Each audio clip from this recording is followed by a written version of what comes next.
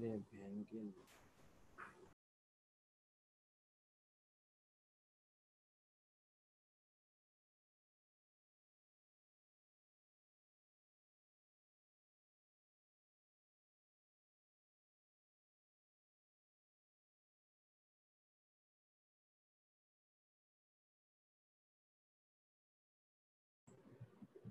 Good morning, guys. Good morning, sir.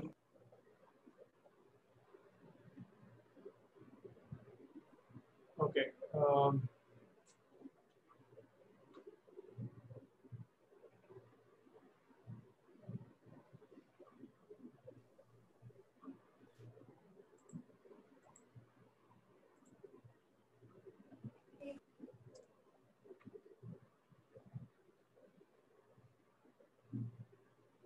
Okay, so today we are going to resume our discussion on ARIMA models.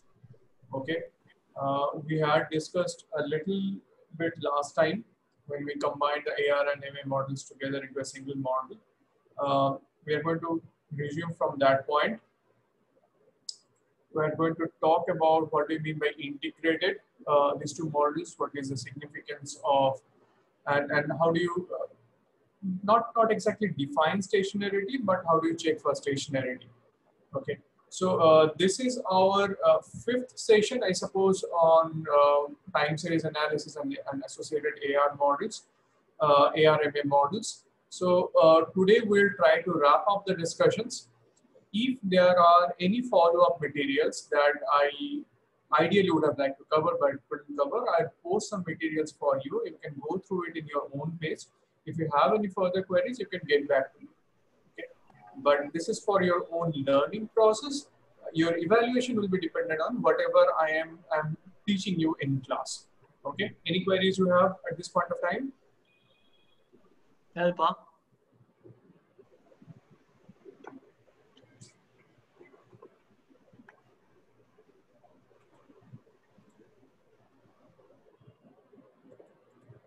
Okay, so for in your course web in your Moodle, I also have posted the first assignment for this particular course. Any queries you have regarding that particular assignment?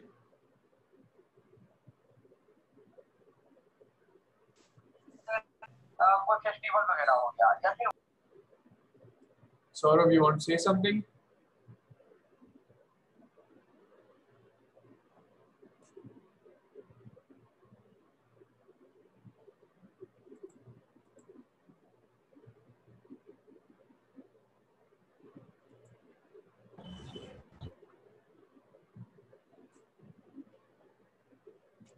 Okay, so I suppose then that assignment is understandable to all of you. Any queries you might be having regarding the material you have covered so far? Anything from our last class? Yes, sir. Sir, one doubt. While we were discussing about what to choose between an AR or an MA model. Yes, Parth, you have any questions? Yes, sir. Am I audible? But there's a lag, I think.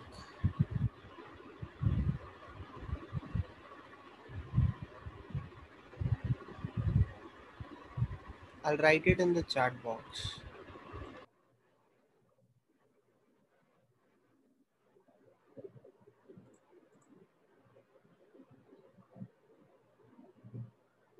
Okay, fine. So I think we had covered till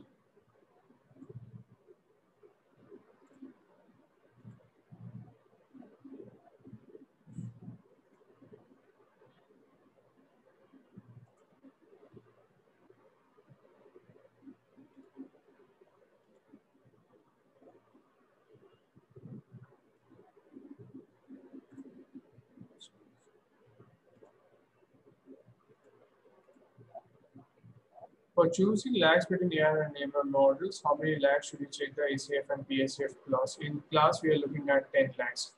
Okay, so Parth, if you see,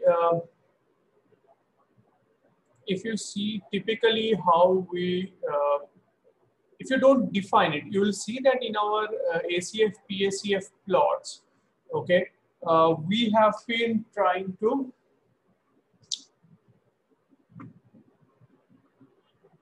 so in your class, you have been seeing that the ACF, PACF plots, we specify specifically to draw it up to lag 10, okay. If you don't specify that, in that case, it goes further even, possibility lag 30. Question is, what is the optimal lag that you should test for determining the, AR and MA model sizes, right? I suppose that's your question. How many should you be ideally checking? Is that correct? Yes, sir. Yeah. Okay. So if you find, so we are trying, as I mentioned in last class, what you're trying to essentially do is come up with a model which is parsimonious in a sense, which doesn't have too many parameters in the model itself. Okay. So if you find that your ACF or PACF, your ACF is not cutting off, okay, and you don't observe something similar for PACF also for 10 lakhs. It doesn't make sense to specify a model which has very high lags in terms of very high order of the model, okay. You coming up with an order 13 AR model is not a parsimonious model per se, okay. If we can transform it somehow, come up with a different form of that particular model, whereby the order of the eventual model reduces significantly, that would be a better choice. Okay. Got it. So Yeah. you can say in a sense that this if we test it till model 10 and even then we are not able to come up with a conclusion in terms of the AR and aiming, so the ACF and PSCF plots even after order 10, it's not cutting off, there are still significant autocorrelations or partial autocorrelations visible, then possibly there is some other transformation required to do so. Okay. In the base model itself, it doesn't make sense to specify an AR or an AMA or an ARMA model with very high orders. Okay. Got it, sir. Yeah. Is that, does that clarify your, so Yes, essentially sir. what I'm trying to say is that checking till order 10 or even order 15 is more than enough. Okay. If you specify an AR model with order 8, 9, 10, 11, 12, though we in some cases we have specified an AR model with order 9, but I'm not very happy with that specification. Okay, if you can specify with an order 2 or an ARMA model with AR2 and MA1, I think that I would prefer than having an AR-MA model or an AR model or an MA model individually of the order 9 or 10. So checking till lag 10 is more than enough. It's pretty sufficient. If you want to be more sure, you can extend this in the plots, having a look till order 15 or 20 or order 30 even. But your choice of the model order should not be impacted as such. If you observe that the ACF or the PACF plots are not cutting off, it's not coming off to a, so to say, nice parameter, then look for some transformation of the data that can give you so. Okay. Yes, Does sir. that answer your question, Parth? Yes, sir. Yeah.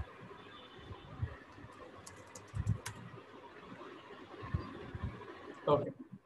So I think this is the point till which we had discussed last time, right? The model identification for an ARMA model.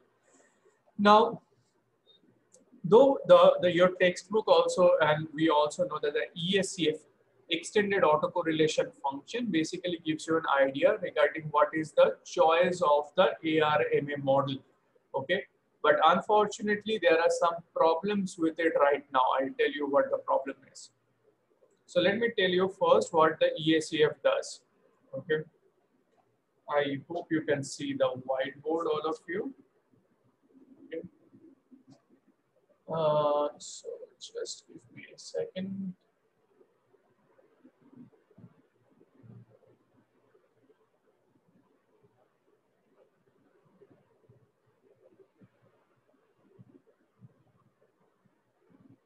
So what an ESCF table? ESCF is a sort of a table. What it does is that it tells you in one go the order or the autocorrelations for the AR model. So the default uh, type for, or the default specification or the standard specification is ARMA PQ, where P is the order of the AR model and Q is the order of the MA model. Okay, so ARP and MAQ. Here you have it starting from 0, 1, 2, 3, 4, 5, 6. Same over here, 0, 1, 2, 3, 4, 5, 6. We used to have a function ESCF in R, which will give you such a table. And that is going to also tell you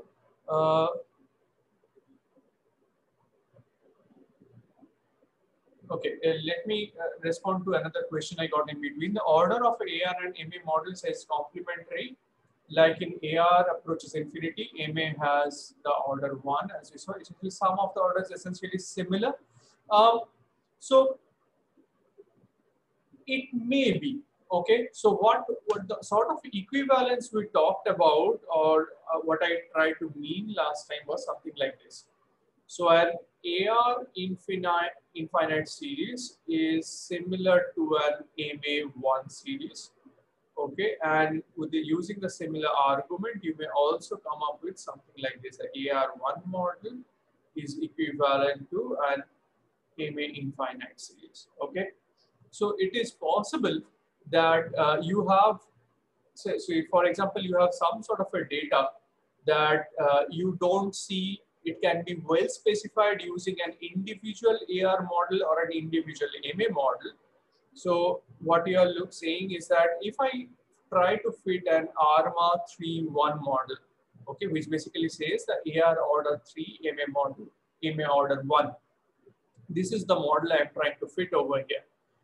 Is this going to be equivalent to an ARMA 2-2 series or ARMA 1-3 series or possibly 1-4 series or say 4, not 4-0, 4-1 series? Okay. If you are asking whether this is always going to be true, so the way I'm going to answer is that you may play around these numbers a little bit. Okay, if you find that it does not, it's not a very clear observation regarding the order of the model. It is not very clear from the data itself whether it should be an AR4 or an MA4 or an AR3 or MA3. And rather it is something like an AR-MA model, AR-MA PQ, then you can play around with the parameters PQ to see which model fits best. What I mean by which model fits best, you remember the information criteria. This was a measure of our goodness of fit, right? So essential. So when you talk about goodness of fit, there are two things you need to understand. Okay. So first thing is, what do I mean by goodness of fit? There is an essential criteria regarding goodness of fit. So when I say an ARMA PQ, okay, let me talk from the generic version itself. So an ARMA PQ fits the data. This is what I'm trying to say. In that case, essential condition regarding this particular statement has to be that the residuals that I have, that's a white noise series. This is essential for me to say that this ARMA PQ model fits the data. This is absolutely essential criteria. Okay, based on your level of significance, the residuals after fitting the ARMA PQ needs to be a white noise series. Now you may say that there are multiple values of P and Q which might satisfy this particular criteria. Then which is the one you should choose? If it is an individual AR or the individual MA models, so just AR, MA, ARP or an MAQ, then you go with the model of where P or Q is small. Okay, so basically I'm saying a smaller order model I should use to fit my data. The question is, if it is an ARMA PQ where we have both the values of P and Q, it is basically the combination that I'm looking for. In that case, what I can use is that I can use the Akaike information criteria to have my interpretation. How do I use it? So let's say there are multiple values of multiple combinations of P and Q which fit my data. Okay, say a model 2.1 fits, another model 2.2 fits, another model 3.1 fits, and another model 1.3 fits. All of these satisfy this particular criteria. Let's say this is just an example that I'm trying to give. Okay, I want to figure out which is the model which is then best for me. All of these have orders which is not very high. If you even combine the values of P and Q, it is less than equals to 4. So decent enough, right? There won't be too many parameters in this particular model. The question is, how do I go about using it in practice? Then I look at the AIC parameter. What is AIC? Does anyone remember? What was the Akaike information criteria? Who can tell me?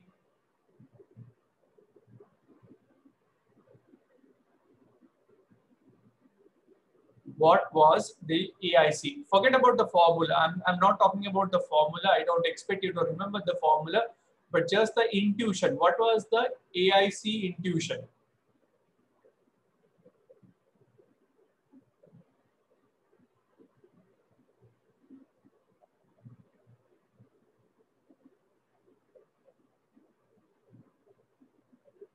What was the intuition for AIC? Come on, guys. You should be able to say this one. It was like the R square in regression, as in how much of the dependent variable can the independent variables be responsible for. Yes, Ritu, you want to say something? Am I audible? Hello. Okay. It fits the data and determines the minimum error. How do you say minimum error as in?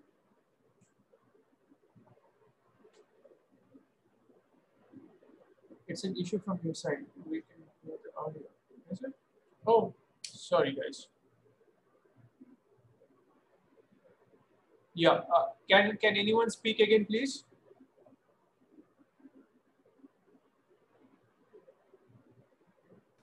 Hello, sir. Are we audible?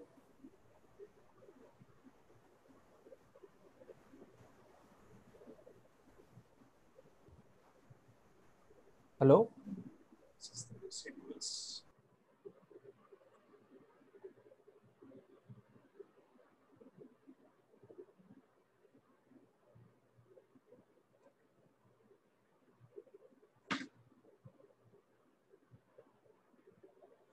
Okay. Just for testing purpose, can any of you guys please speak up? There was an issue with my audio. I just tried to. Sir, are you audible? Am I audible? Yes. Thank you. Yeah. Sorry. Yeah. Tell me. Yeah. So AIC fits the data in the model and determines the minimum residuals. Minimum residuals, as in what does AIC measure? Can you tell me that? So it tells the order for which the residuals are minimum. No, remember what AIC, we used AIC for determining the order, right? But AIC does not give you the order. What AIC does is that it tells us something different about the model itself. It gives one specification for the model. It estimates something of the model. Based on the AIC value, we determine which should be the best fit for our data. Okay. Now, what is that AIC actually measures? Can anyone tell me?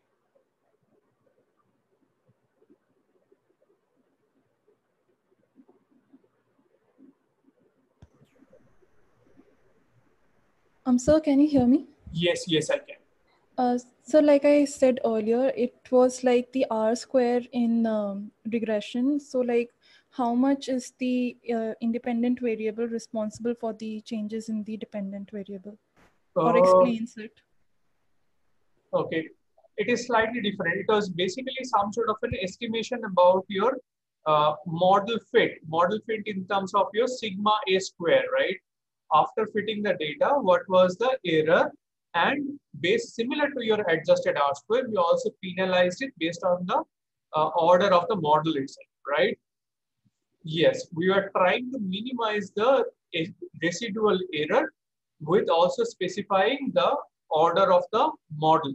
So what AIC does is that if we can now determine, if we can figure out what is the AIC for these different fitted values of P and Q, or the different orders of PQ, in that case, I would choose the model which has the least AIC. Is that clear? If say is ARMAPQ, as I said, let there be 4 models which fit all our data, which all satisfy the condition that after fitting this ARMA 21223113, all of them after the fitting the data with the specified model, my residuals are a white noise series. Okay. Question is, which one do I choose or use for my data? I would go with the one which has the least AIC. Is that clear? We'll try to do that today.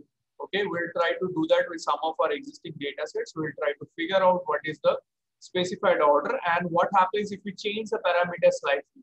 Okay, can we make any different interpretation out of it? Is that clear?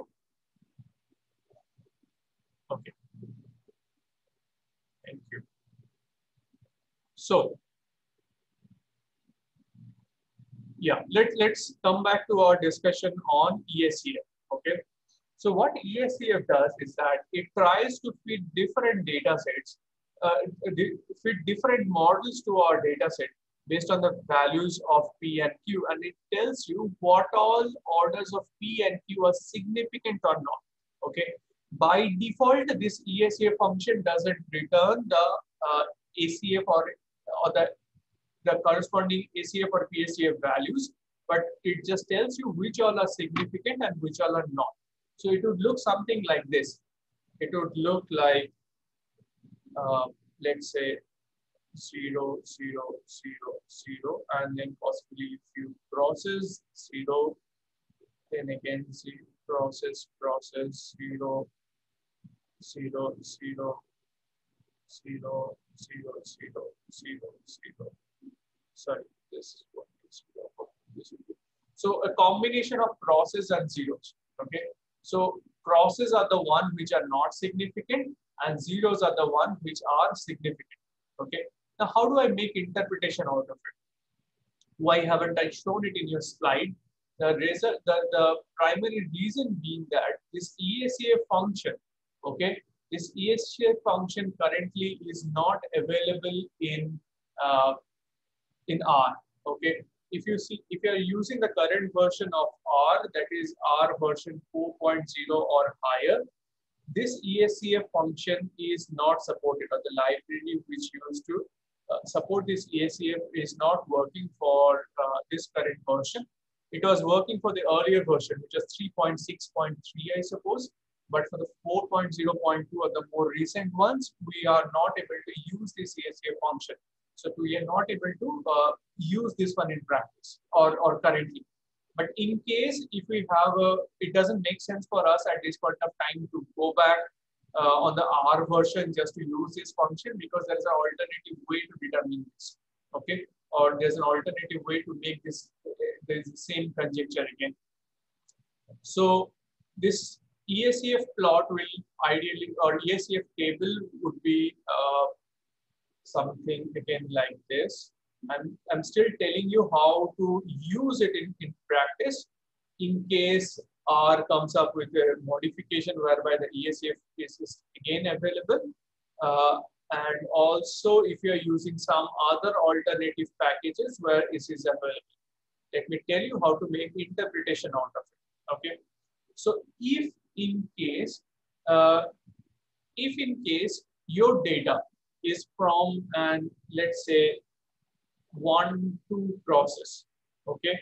So 1-2 process, as in it would be over here, right?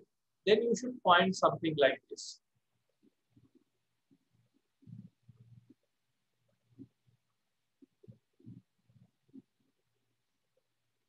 I'll explain it to you what I mean by that. Don't worry.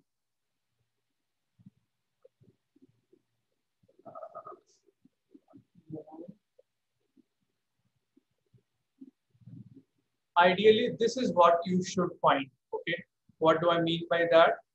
So you'd have, if your data comes from an or an ARMA 1-2 process, then you should find a pattern of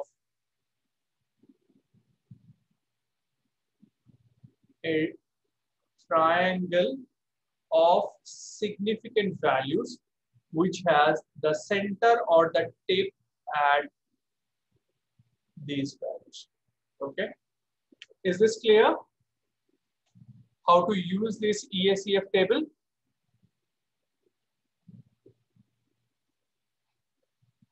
Okay, if you can use this EACF table, if it is possible in your package to use the EACF table function, I'll give you a document how to use this EACF function. Currently, based on the version that I requested you to install, this is not available, but in case it becomes available, you should find something like this. So if it is from an AR1-2 process, then you should find a series of significant values of these parameters, which should have the tip at 1-2. Okay, and all the followings, there should be a triangle following it. Okay, if instead of 1-2 this was at 1-1, then these values should also be 0. Okay, if instead of 1-2 this was at 1-1, this is the modification that should happen. So this one should also be 0, 0, 0.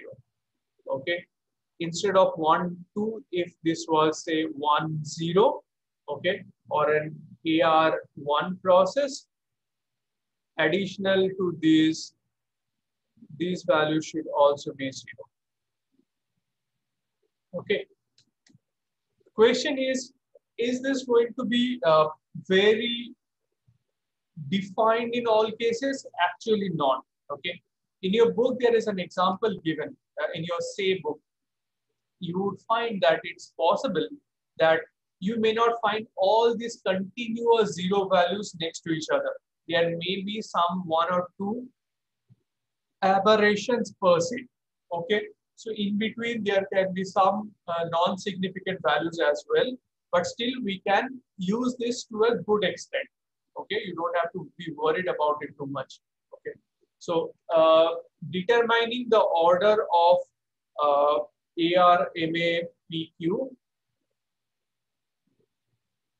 This is not possible through ACF alone. This is not possible through PACF alone. This is possible through EACF, but here we have hit a problem because this is right now is not supported in our package. Okay, so what I will do is that I'll tell you some sort of a shortcut per se. Okay, now let me come back to it a little later. So this is just simulation examples using the what happens when I change the values of this. These are an AR-MA11 process. Okay, so AR value at 0.8, MA value at 0.1. This is just to show you how it looks like. Okay, I think this one we showed last class also, right? If I'm not wrong, we showed this ACF and PACF plot in our last class. Did I?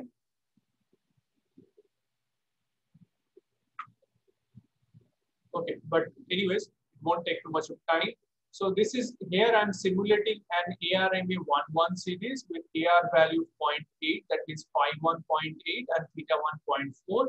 I'm creating 500 observations. I'm scaling all the values up to a value of 10, and I want to see what is the ACF. So here you can see that though I have plotted it to 10 orders, even till order 10, all of the ACFs are significant. What happens with PACF? Even PACF is significant till almost 4 lakhs. Okay, so it would seem that there are at least there are multiple values. So should I go ahead fitting an AR4 model for this data? You can do so, but you need to figure out how good that data is. Okay, or how good that fit is. An alternative to this would be, let me show you a data which essentially stems from an ARMA process. Okay, so here I'm trying to read the returns for 3M. Okay, so 3M is the company. All of you have heard about it. We are using the 3M monthly return data starting from 1946 to 2008. Okay, by now you understand how I'm doing this. I'm converting it to a time series. I'm plotting that time series, and I'm looking at the ACF PSAF plots. Okay, so here I am not plotting the order 0. I've started after that. So ACF you can see is significant at order 3 and order 6, also at order 10. So no clear pattern per se. If I want to look at the PSCF, let me just open up my R model and try to do that. So what I did is it essentially was, let me write a new script. So I am trying to read the, so now I have moved to R, right? So what I'm trying to do is that I'm trying to work with the 3M data. So this is M 3M 46008. Okay, and I am running this particular data. If I do that, you would find that, okay, so something that I forgot. So I need to specify header equals to T. Okay, and run this data again. So here I can observe that I have my dates and I have my returns. I'm assuming that all of these are logarithmic returns based on the information. So we have monthly returns from 1946 February till I have till 2008, if I'm not wrong. Okay. So 2008 December, correct? If I want to run a plot of this particular data, how do I do that? If I just specify plot, I need to also specify, okay, so data 3M is basically the second column of this data. Okay.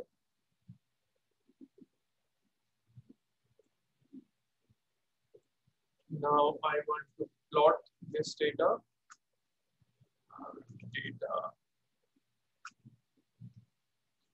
If I just by default plot it, it should be a point plot like this. I hope you can see these things, right?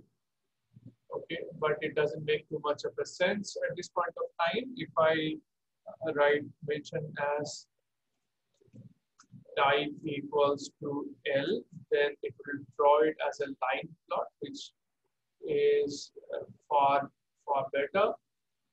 So this is how it looks like, the data. If I want to now bring in the time series component of it, so I am going with data 3M DS. All I need to specify is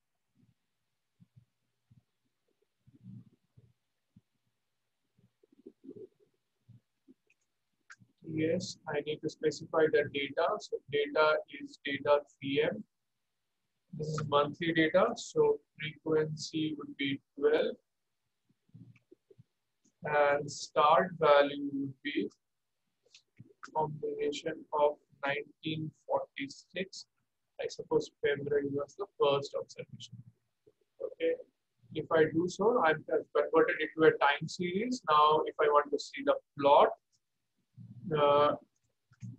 data 3M DS.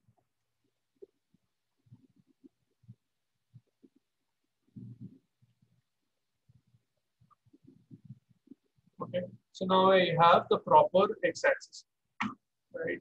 So if I now want to see the ACF, PSCF plots of the data, ACF of data underscore 3M.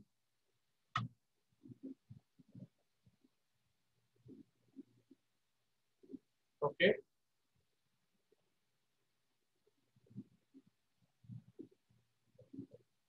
because of the first one, I'm not very clear about how many of these are significant because the first value is very high at 1.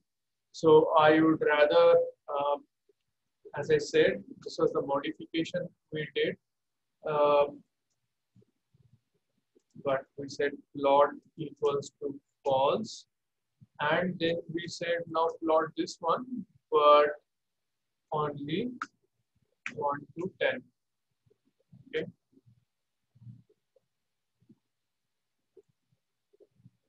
Yeah, this is how it looks like, right? Something that you had for your given data.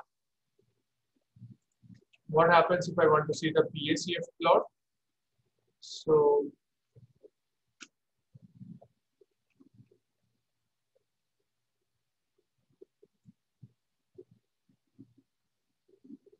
this is the PACF plot. Again, for the PACF also you observe that there is no fixed pattern.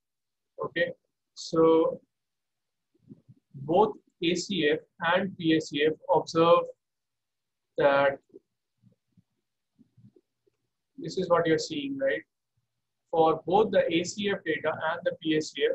So let me just, it's not very clear. Let me just put in some main equals to ACF GM 13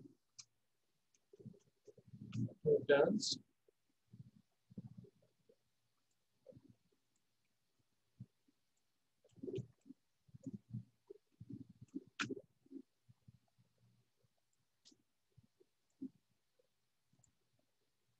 So ACF value, you can see very clearly, there is no clear pattern. You have it significant at lag 3, lag 6, and lag 10.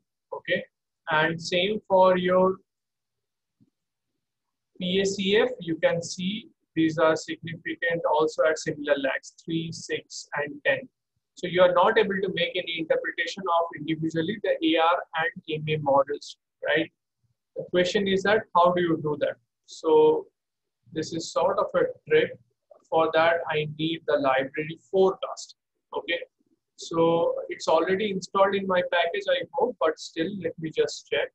I need the forecast package, okay, in R.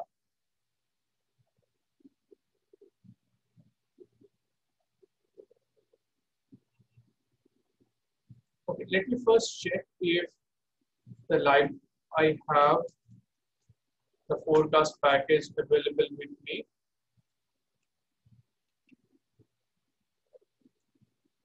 Yeah, I already have it installed, right? So then I do this auto.arima and I just specify the data set, which is data 3M.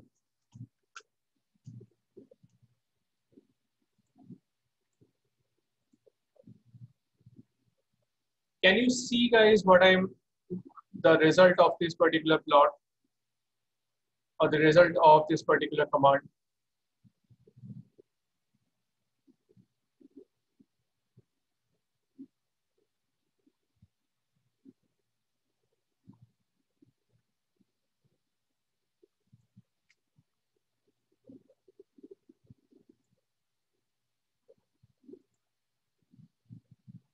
Can you see the output?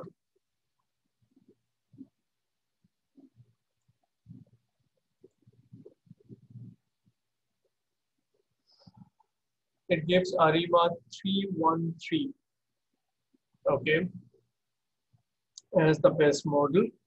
And what else can you say? So what auto Arima does is that it tells you that based on the specifications provided, it seems as though 313 is the best fitted model. Okay. Now, what is this 313? As of now, we didn't talk about any of this, right? We didn't talk about why. So it says that Arima 313, this is the best fitted model. Okay. As in the AR order is 3. So this is your P. This is called your D, and this is called Q.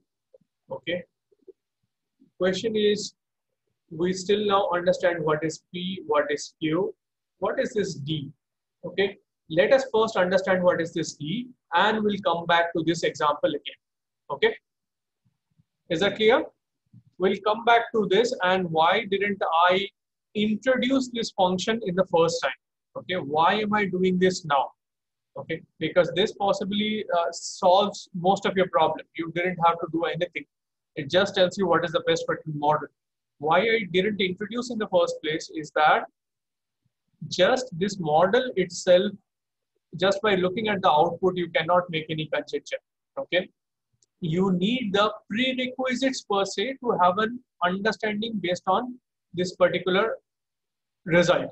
Okay, to interpret the result, you needed the earlier theories. Okay, so let's now try to have an understanding of what this D is, how is this useful, and how does it fit into our scheme of things as of this point. Okay, so let's take you back to our slides where we now talk about stationarity. Any questions till this point?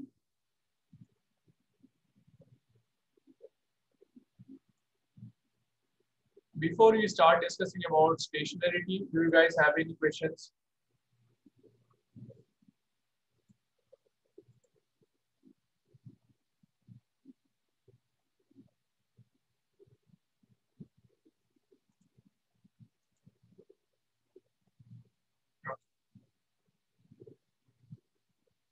So what is this concept of stationarity? As of now, you have observed that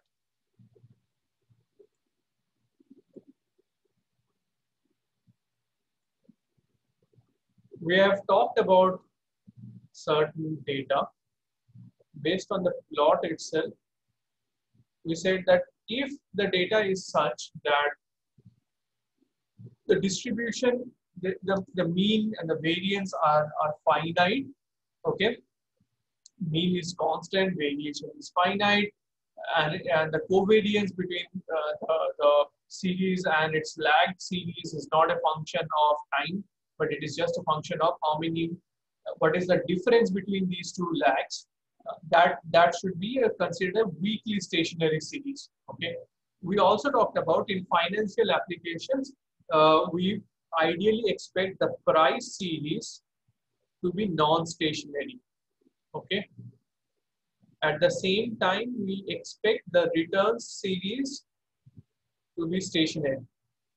And stationarity is an essential concept or the essential assumption for all of our time series modeling. For stationarity, we have strong stationarity and weak stationarity. Okay.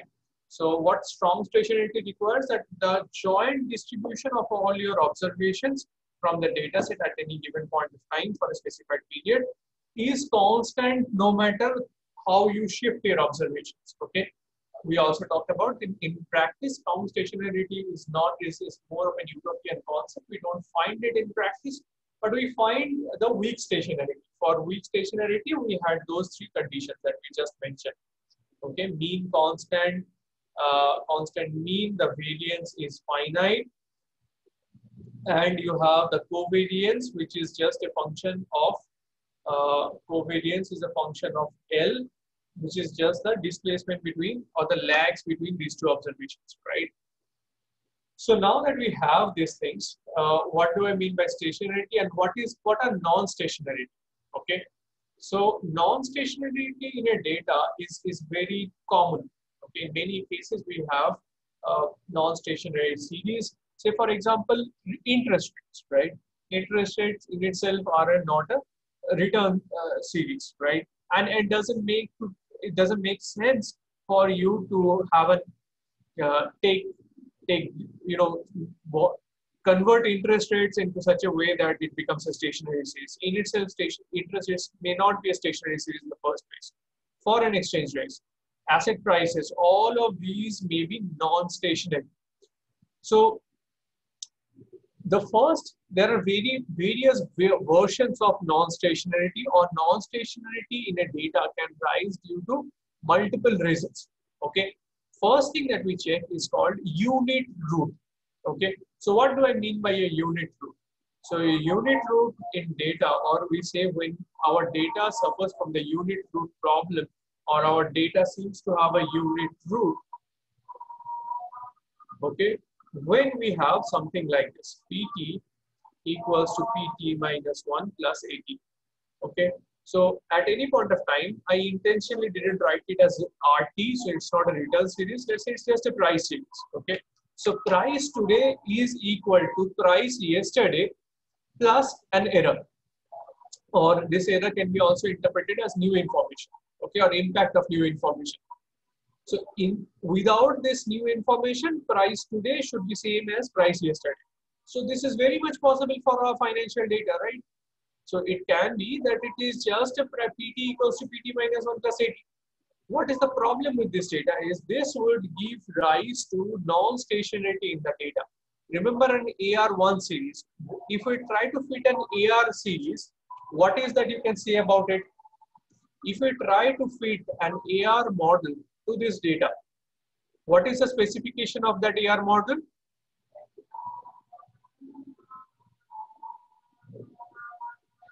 If we try to fit an AR model to this data, what should we observe?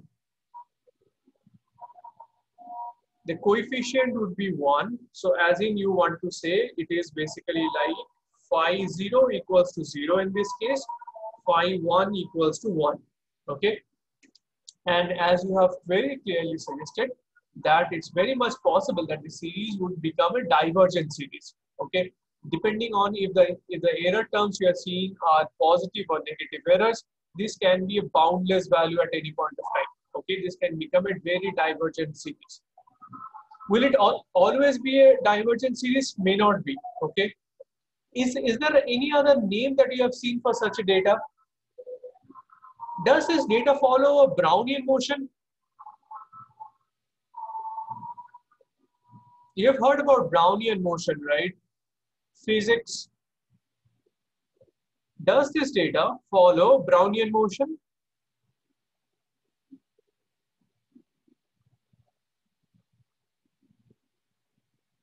A random motion, Brownian motion. Yes. So this is a random walk, right? Okay. So we'll see. We'll try to specify what is random walk, random motion of particles. So you can figure out that this is one sort of problem that can arise in our data. Okay. So if we want to figure out if our data suffers from the unit root problem, we want to check accordingly. Is this the only type of problem that may arise in our data? May not be so. So say for example, if we want to say what is the, this is called, this is one type of non-stationarity. It arises due to the unit root problem. It is called unit root non-stationary time series. And this is, as you correctly mentioned, this is a random walk model, right? Okay. So what happens is that, say for example, P0 is the initial value, okay? Starting value of the process, and based on the error, you have a white noise series. Based on the sequence of this white noise series, this can go up or down. Okay. So what happens when you try to fit such a model? Will all of these be divergent? It may not be divergent. Why not? Because error term in itself, this is, yeah. So Shubham, as you mentioned that the series will be divergent. Will it always be divergent? What I will say is that it may be divergent. Why? It may not be divergent also. And over long period of time, it will definitely be not divergent. Why? Because this 80 in itself is going to be a zero mean error, right? So it will keep on moving, but yes, based on the error term itself, it will not be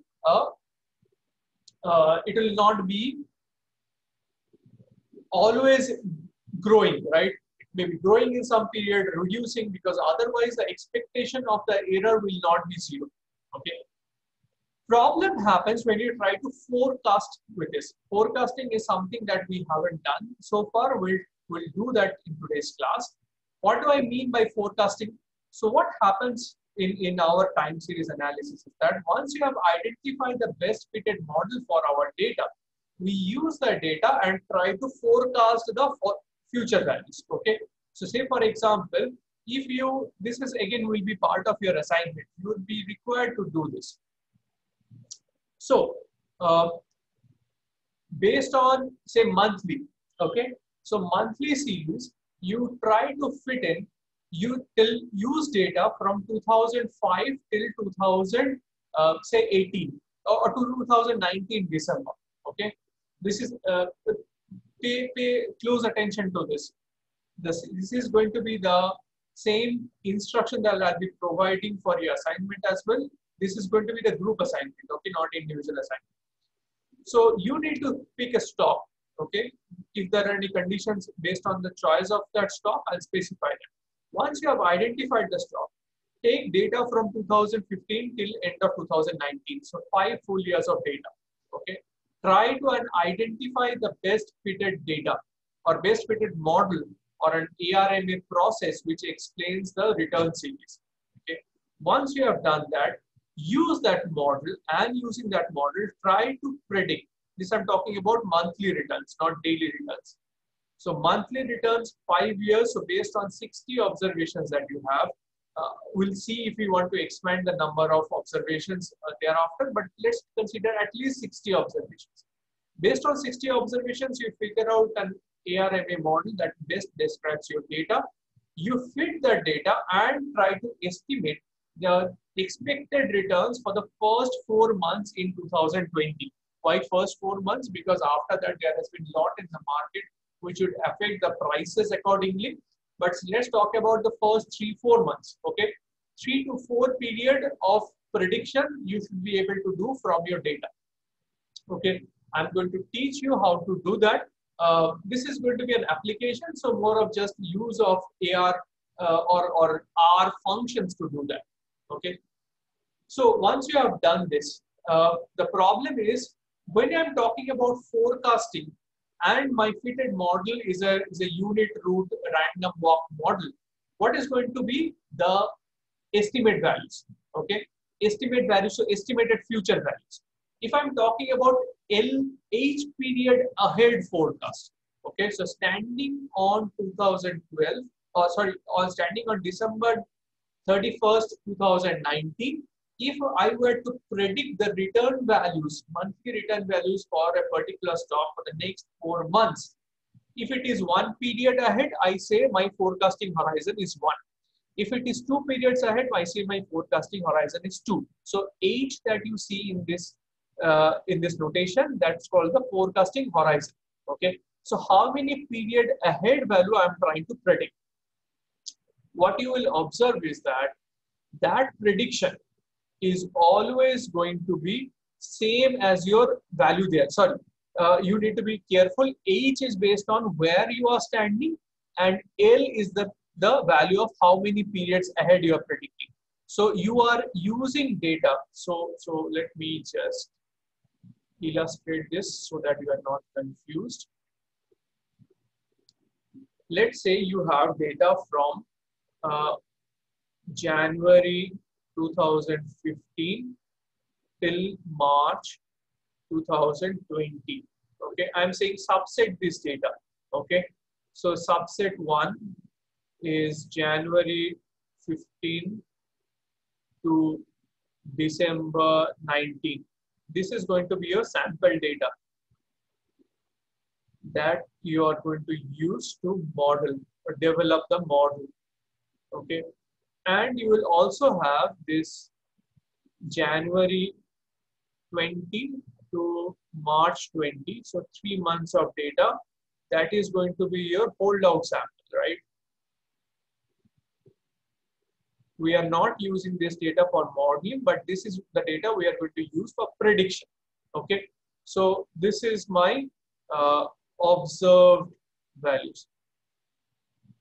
So you have here 60 observations, right? From January 15 to December 19, and observation 61, 62, and 63. These are my holdout sample.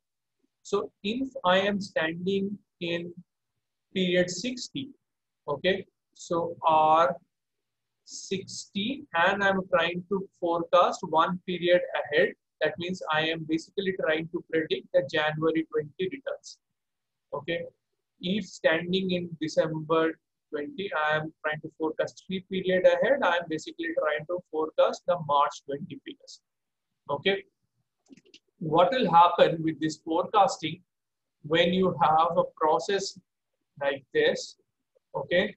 It is always going to be same, right? If it follows a random walk model, no matter how many period ahead you are trying to predict, the predicted value is going to be the December 19 value. Okay. So this process, it always is at the same level. Okay. So it is always the forecast is going to be the value of the series at the forecast horizon. What again is going to happen is that the variance of this forecast, okay, so you're trying to forecast 3 period ahead. This is going to be a parameter of L sigma A square. Okay, so what does it mean?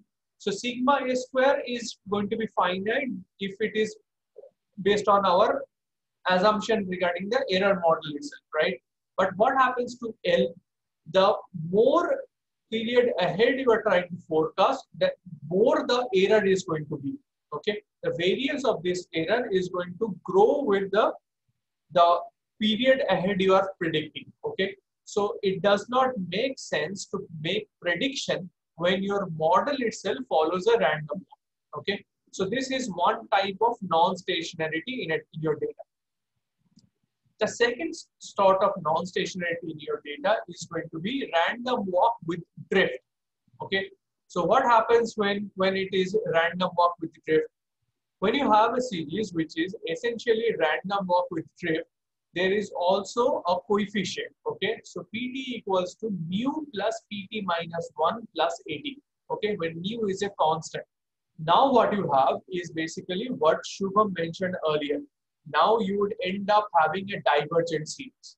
Okay, this may be the mean returns, mean monthly returns. If your series in itself is a random walk, okay, anytime it is going to be equal to last period and some fundamental returns based on the fundamentals itself. Okay, so pt equals to mu plus pt minus 1 plus 80.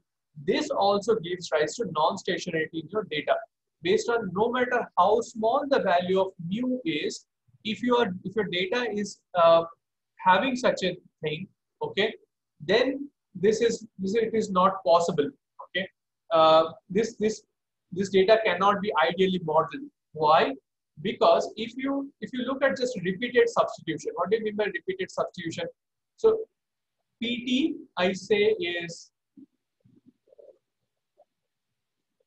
so for your, this is what we have, pt equals to pt minus 1 plus 80. Okay, so in that case, pt minus 1 by same logic is going to be pt minus 2 plus 80 minus 1, and pt minus 2 is going to be pt minus 3 plus 80 minus 2. Now this is just random walk. Now if you have a random walk with drift, what happens now? This becomes mu plus this pt plus 2, or this value we substitute here, right? So here we can write this as mu plus pt minus 2 plus 80 minus 2 plus 80. Sorry, this is 80 minus 1. So essentially you have 2 mu plus pt minus 2 plus 80 plus 80 minus 1. If I keep on doing that, it becomes pt equals to this becomes p times mu plus p0, the initial value from where it all started, plus a summation of this error terms, right? So what happens now? This at any point of time is going to be a divergent series, no matter what the initial value of p0 was. Okay, so this is again a non-stationary series. Can anyone suggest me how can I make changes to this series so that it becomes stationary? Can anyone suggest what is the possible changes that I can make this model so that it becomes it is free from this problem.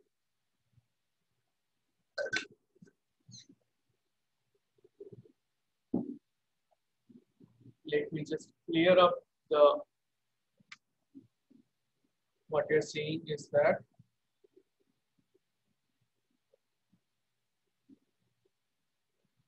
sorry, PT equals to 0 plus PT minus 1 plus PT. Yes, Prachit, good suggestion. That may be one of the ways whereby I can make this particular problem to go away. So for those, okay, now let's see what happens. So PT minus 1 equals to, I'm saying PT minus 1 plus PT minus 2 plus AT minus AT minus 1. Okay. Now, if I can explain this as RT equals to RT minus 1 plus AT minus AT minus 1. So if this is a price series, then the difference of the price series, if these are log price series, the difference of log price is returns, right? So this data doesn't have that problem anymore. Okay. So provided your return series is not a random walk, okay, provided your return series is not a random walk, it may be possible for you to get rid of the problem with the random walk with drift in your data by taking first difference. Okay, is that clear to all of you? How first differencing may help? I'm not saying first differencing will always help. It will depend on if the return series in itself is random walk or not. If it is random walk, there is nothing we can do at this point of time. But if the return series in itself is not a random walk, then we may get rid of the problem itself by, yeah, Saurabh, let me repeat that. So essentially we are saying that our price series is suffering from the problem of it as random walk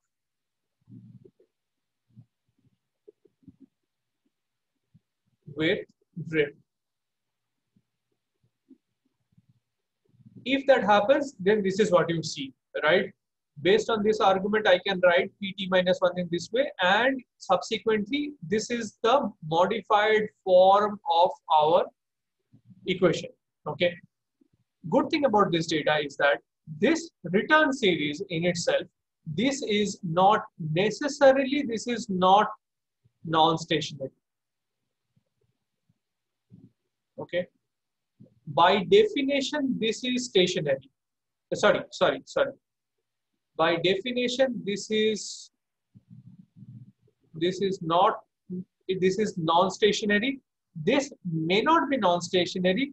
This may be stationary as well. It depends on the process of RT. Okay, that we can test in our data if RT is stationary or non-stationary, but by the modeling itself, it is not going to be non-stationary. Okay, is that clear, Saurabh?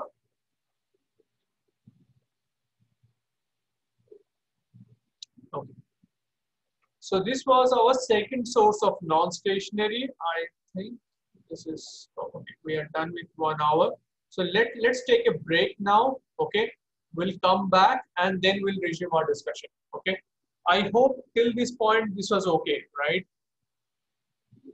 If you have any further doubts, please feel free to put it in the chat box. Okay.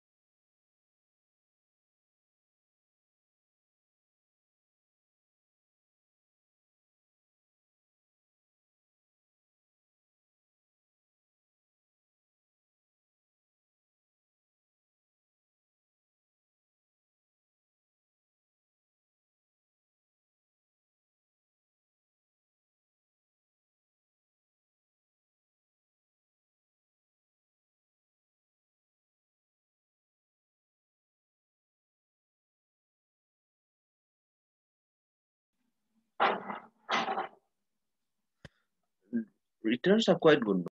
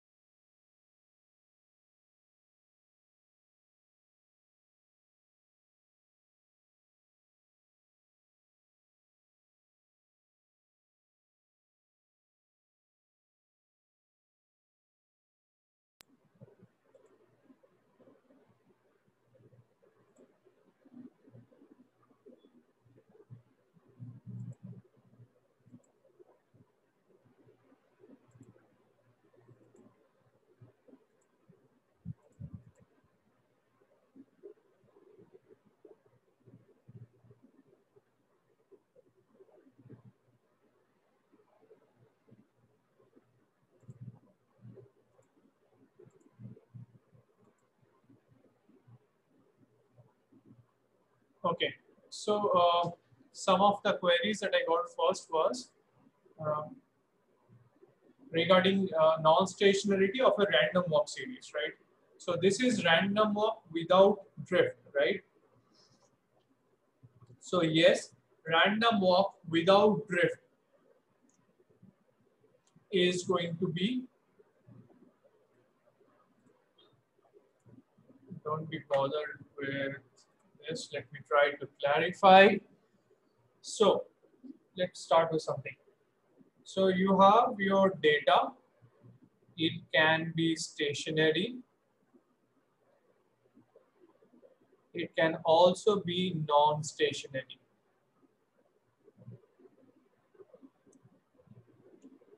First of type of non-stationary data that you can see is due to a random walk data. Okay, what is random walk? In case of a random walk, this is pt minus 1 plus 80.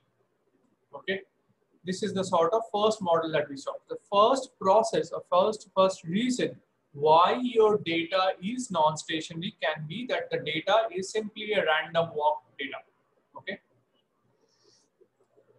In case of a random walk data, it is not possible to model this data. Okay. Why? Because it doesn't work with forecasting of it. It is going to be incredibly difficult. Random walk is not a particularly time series data. It's just saying that at any point of time, your observation is as good as your past observation. Okay. So it doesn't make sense. Second type of non-stationarity you have in your data can arise due to random walk with drift. Okay. If that happens, then you observe something like this. Pt equals to mu plus pt minus 1 plus 80. Okay. There is possibility you can get rid of this through differencing. Okay. In that case, there is a condition whereby it will be possible if RT in itself is stationary. Okay. Then you may get rid of this problem of non-stationarity by transforming your data by taking the first difference itself. Okay.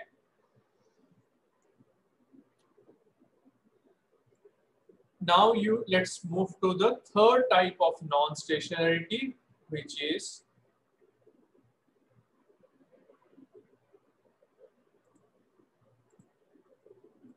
whether non-stationarity comes in a multiplicative form, as in it is called trend stationary. What do I mean by trend stationary? In the earlier model, you saw that there was one series, okay, which was, there was a trend component to it. There's a mu, but the mu in itself didn't have any t parameter. Okay, it was constant. So every period there was a finite return which was getting accumulated. Okay, so the price at any point of time was increasing by a finite predetermined amount, and there was some sort of a shock which was coming in every period, which is basically the white noise 83. Okay, here you have something which is called as a trend stationary. Okay, so what happens with trend stationary data? Trend stationary looks something like this.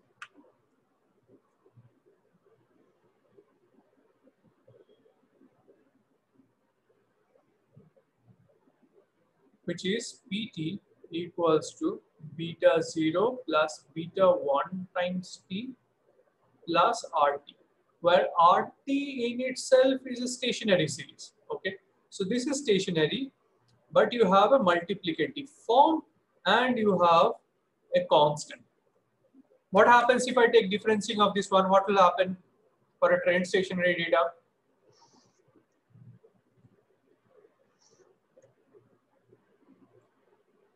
What will happen if I take this one? What will happen?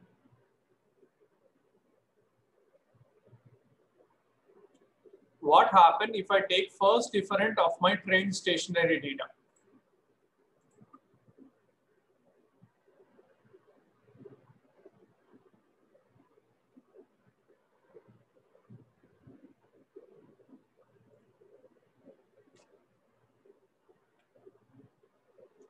It will be stationary, it may become stationary. Okay. What will happen is that in that case, if you take first difference, okay, then PT minus 1, I haven't defined RT as first difference of PT over here. I'm just saying RT is a stationary series. Okay. So this will become PT minus 1, or the first difference of PT. B0, beta naught will vanish due to differencing, right? Beta 1 times T, that will become a constant term now. Okay. Beta 1 times T, that will become a constant term, and then you'll have RT minus 1. Those are two stationary series. So it's possible that their difference will also be a stationary series. Okay. So even if your data has trend stationary, that can also be managed through taking first difference. Okay. So you had three issues. You had non-stationarity due to random walk. Then you had random walk with drift and trend stationarity. Now, random walk with drift and trend stationarity can be managed by taking first difference. Okay, but just random walk, that cannot be managed. Okay, that cannot be. We cannot transform it to make it any sort of stationary. Okay, so so what will happen? This is what is said, right? So the conventional approach to making or handling unit root non-stationarity. Why I say unit root? Because it has only one root as of now. So if it is unit root, it should be managed by taking first difference only.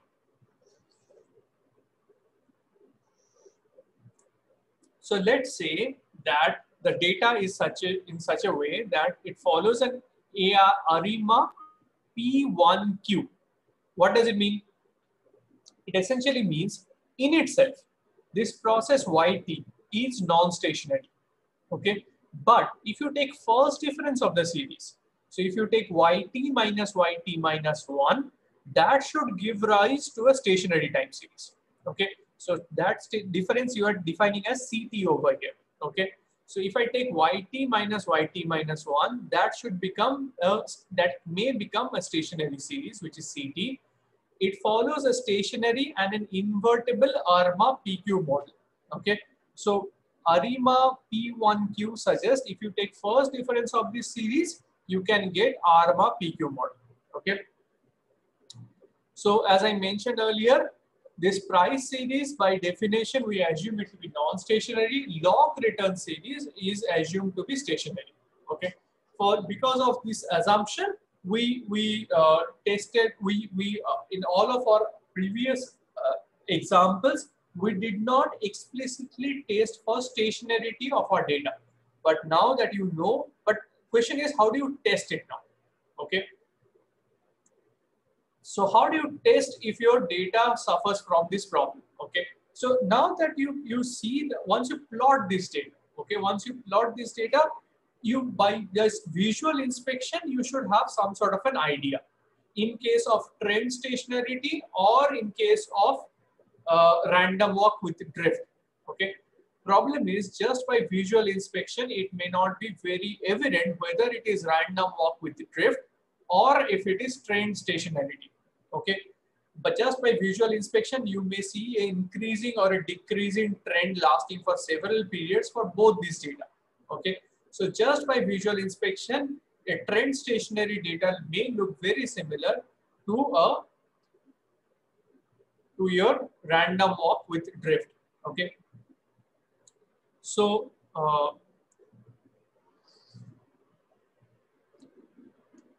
what happens in that case is that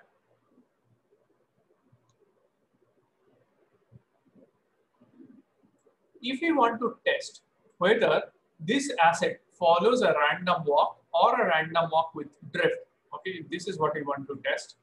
So this is what you see.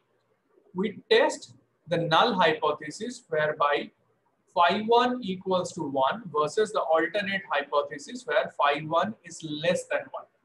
Okay.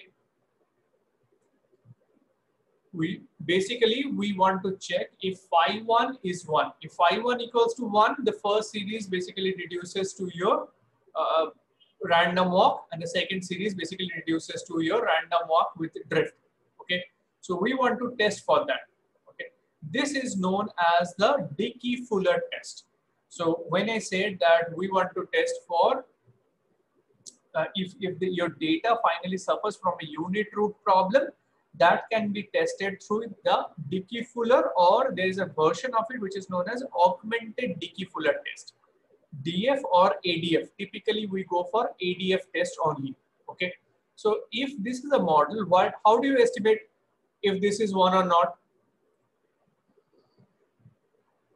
Apply your intuition. What sort of test should this be? If in a model we want to estimate if one of our parameters is equal to 1 or not, what sort of test are we looking for?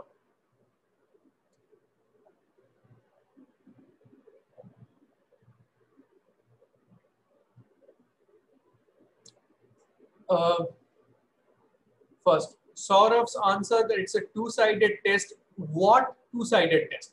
There can be several two-sided tests. Okay. Ravish, hypothesis. You need to get it clarified now. What we just defined right now, H naught is phi1 equals to 1 and H alternate is phi1 less than 1. That is basically our hypothesis. That's our stated hypothesis. Stated hypothesis may be tested through different form of test statistics. What is the appropriate test over here? There should be a t-test. Okay. So we need to run a t-test whereby we judge whether this phi1, or if you talk in terms of beta1, so whether that phi1 or beta1 is equal to 1 or not. Okay. So I'm not going into the technicalities of it, but you can very well guess it is going to be beta1 minus 1 divided by some sort of a standard error. Okay. So in case of Dickey-Fuller test, it's a standard error which is in the denominator. In case of augmented Dickey-Fuller, if I am not wrong, that is the standard deviation that you have in the denominator. Okay. So essentially you are running a t-test to determine whether this phi1 equals to 1 or not. Okay. So let's see some examples. Okay. Let's first go back to our examples that we had over here. Okay. So all of you can see this R screen that I have opened in front of me, right? You remember for that 3M data, this ARIMA, auto ARIMA suggested that it's a 313, right? What does it mean 313? So if you see this, that was our 3M data. Okay. Now, just by visual inspection, it doesn't seem that it's a very clear non-stationary. Okay. But actually we should test for it. Okay. How do I test for it? It is typically tested by the ADF function. Okay. Let me just check if I need to load any libraries for that.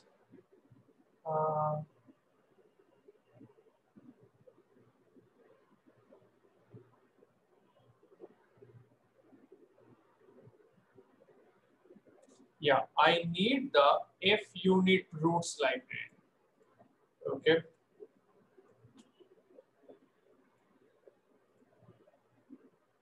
So I need to get this library for reading this thing.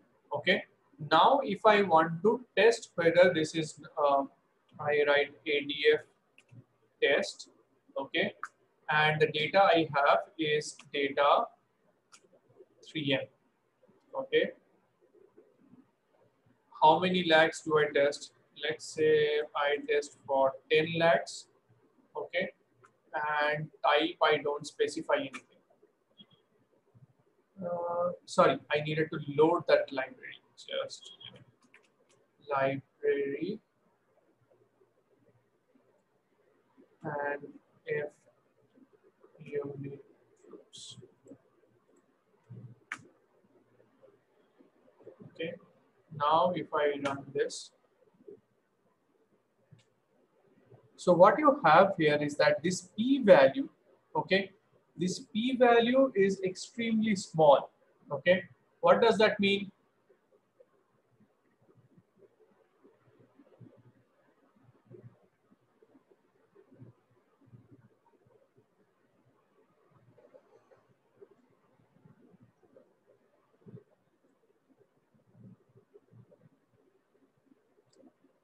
If p-value is very small, then this is a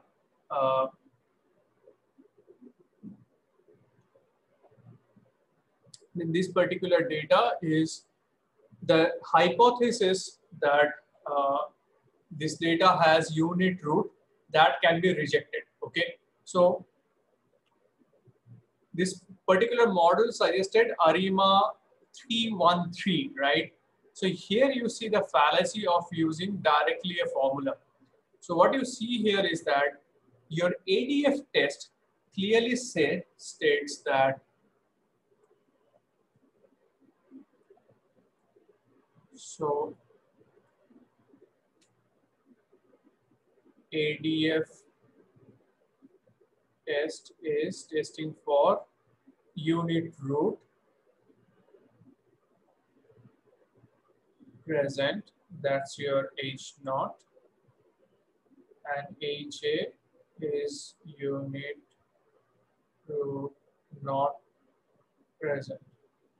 Okay, so here I am rejecting my null and accepting the alternate. Okay, that means I should ideally not require to put in this D parameter. It doesn't make sense. Okay, but still it found out that this particular 313 fits better. Okay, now let me try to forcefully fit an ARIMA 33 model and see what happens to my AIC. Okay,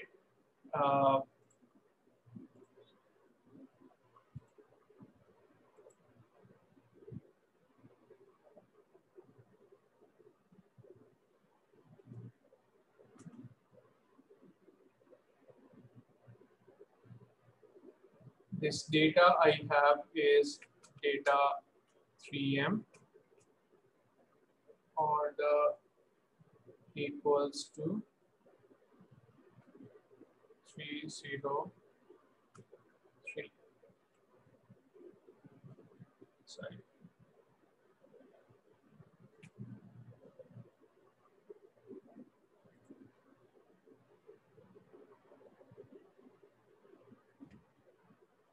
So we can use trace equals to T inside auto ARIMA. It will show all the models being considered. Yes, it can be, but let me just do it just individually also. Okay. So here what we have is that the value of AIC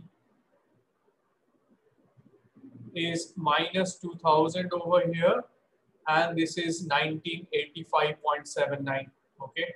So I would rather say that if you have a choice between 313 and 303 over here, this model seems to fit better and it doesn't violate it, because the ADF test was not rejected. Okay, so if what did this for this particular data is that it fitted this particular data.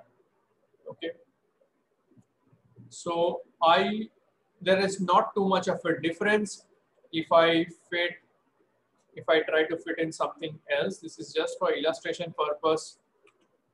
How do you make significance? Okay.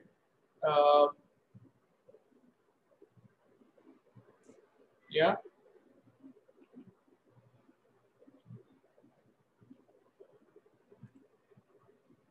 Okay. As you can see, what I have done is that I'm trying to fit all different sorts of models over here. Okay, and seeing what all are the AIC values. Okay, and based on this, the default chosen was this one by the auto ARIMA. But based on the AIC criteria only, I can see that this one also is a decent enough fit, 303. Okay, so I would rather go with the one with lesser AIC. So if you see how AIC is defined, it is the let's go back to your initial slides, how we defined AIC. Just give me a second. This is just for your recap.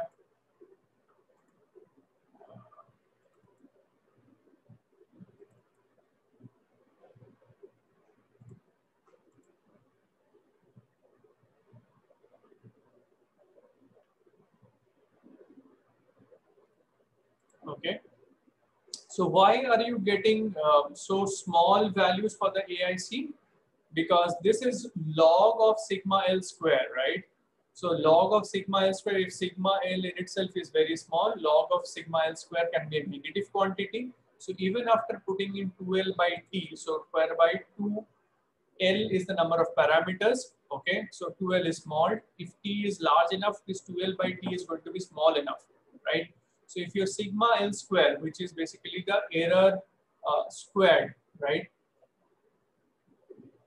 If that's small enough, your AIC can be a negative quantity also. Okay, so no issues with it. Don't get confused just by seeing negative quantities in your AIC model or your AIC results.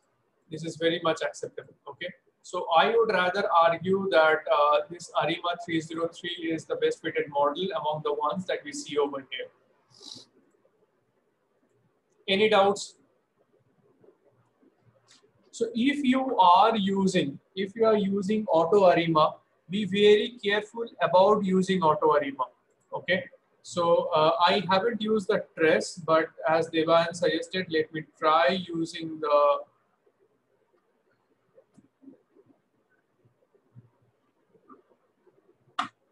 if I put in trace equals to true, then what happens? Okay, so let's see. It tried testing with 212 with drift, it was 1955, 101 with drift is minus 1421, 1640. So among the ones, yeah. So what has happened is that throughout it has put in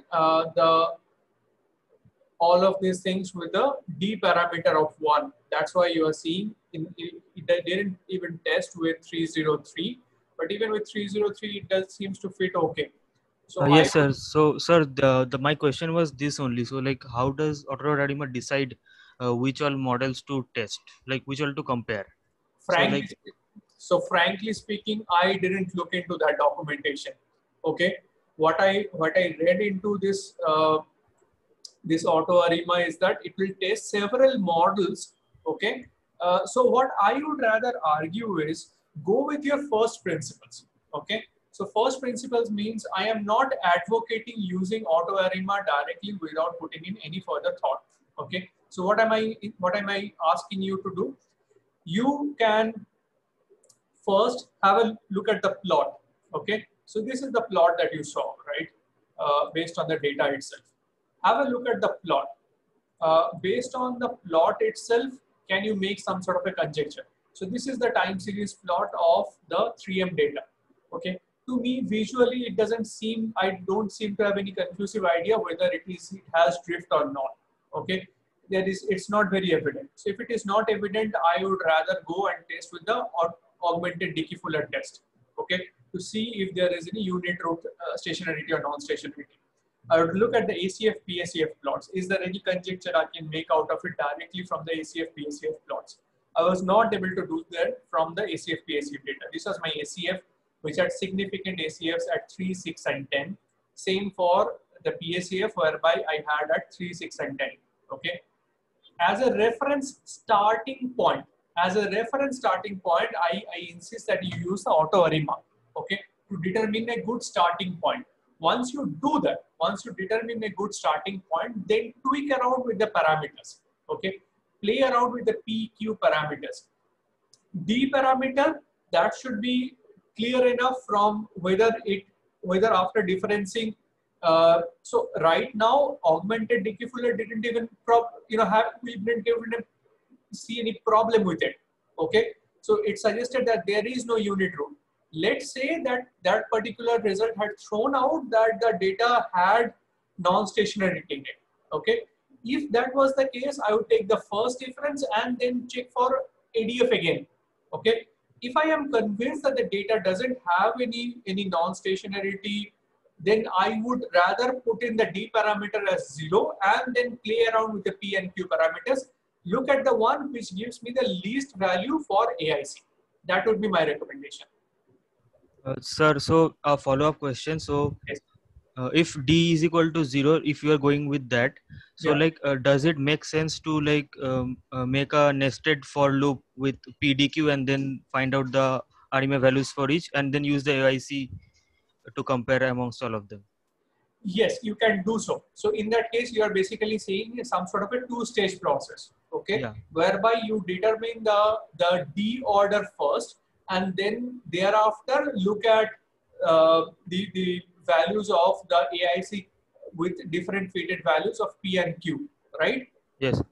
That you can do. I don't have a problem with it, okay? Okay, sir. I don't have a problem with it. You can try it out, okay?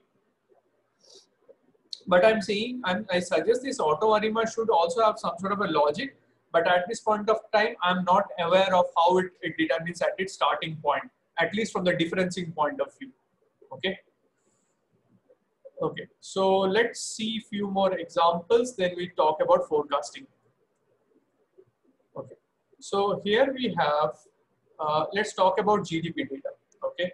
Let's see what sort of interpretations we get here. So this is your GDP, US GDP data. So quarterly data we have, right? Starting from 1947 till 2008. This data you can very well, it's a very clean data, right? So trend pretty much visible. So what you observe from it is that this data definitely is not stationary. Okay, from the plot it is evident. Okay, so what do I do? Let's take for ACF of that data. Okay, so the raw data we had taken a log transformation of the GDP data. Okay, so this is transformed, so log transformation of GDP.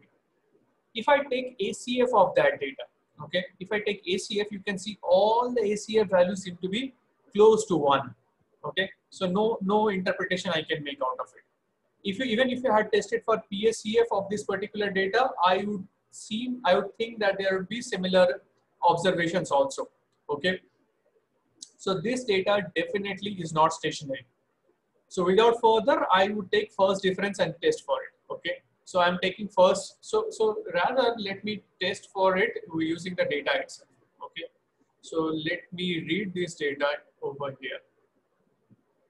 I think it's better visible for you if I write it as a script, right?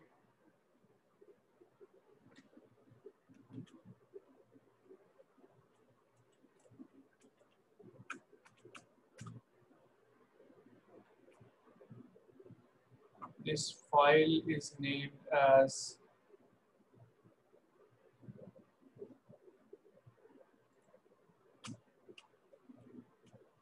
GMT200824 Let me run this one first.